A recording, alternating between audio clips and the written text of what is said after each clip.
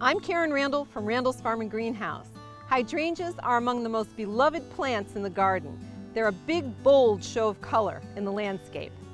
Hydrangeas are an old-fashioned staple of grandmother's garden, but with more than 500 different varieties, what's old is new again. Hydrangeas are not only beautiful, but easy to grow. They require moist, well-drained soil, minimal fertilizer, and very occasional pruning. They like shade to part sun, but many new varieties thrive in the full sun. There's a hydrangea for every landscape purpose, and they're a wonderful late-season bloomer. Hydrangea color is affected by soil pH. Alkaline soil brightens pinks and reds, and acidic soil deepens shades of blue. You can increase acidity by adding soil acidifiers like aluminum sulfate, or add lime to sweeten the soil, increasing alkalinity. A frequently asked question is, why aren't my hydrangeas blooming?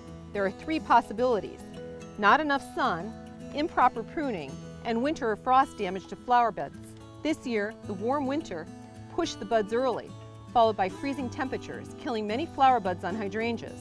Each variety of hydrangea has a special care requirement, so keep your plant tags and labels for reference. Some of our favorite varieties are Big Leaf Let's Dance series, with big blooms and large leaves for colorful fall foliage.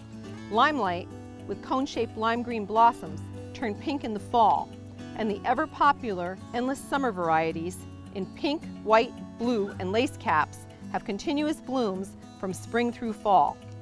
Hydrangea blossoms make beautiful, fresh, and dry flowers. To keep them looking fresh, cut the stems at a 45-degree angle or smash them with a hammer, increasing the surface area to help them draw up more water. Add floral preservative and you're all set. Old or new, hydrangeas with their magnificent blooms are a must in any garden. I'm Karen Randall from Randall's Farm and Greenhouse.